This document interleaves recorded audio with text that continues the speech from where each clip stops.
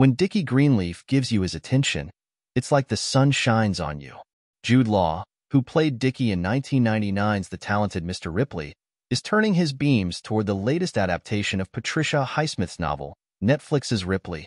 I've watched at least 5 or 6 of the episodes, he tells Entertainment Weekly. Like any great source material, it's really rewarding and interesting to watch something from a new perspective, a new angle.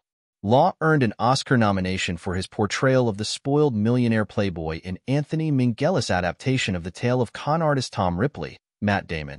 Now, 25 years later, he's loving Steven Zaillian's extremely unique take on the material.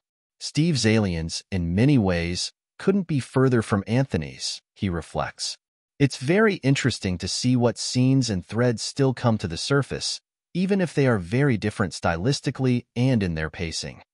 I'm enjoying it, he continues. How can one not? It's such great material. You're in great hands with wonderful actors, and it's such an interesting character. Both versions reflect the director in many ways. One is visual, colorful, and romantic. The other is quite forensic and more sinister.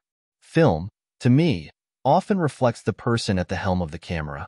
The narrative arc in both versions of the Tom Ripley story is quite similar, but as Law points out, Minghell's film is lush and romantic compared to Zaillian's black-and-white neo-noir approach.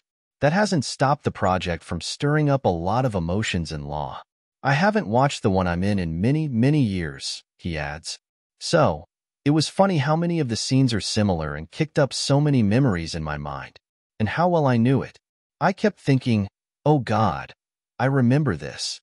Down to the name of Dickie's maid, Ermelinda.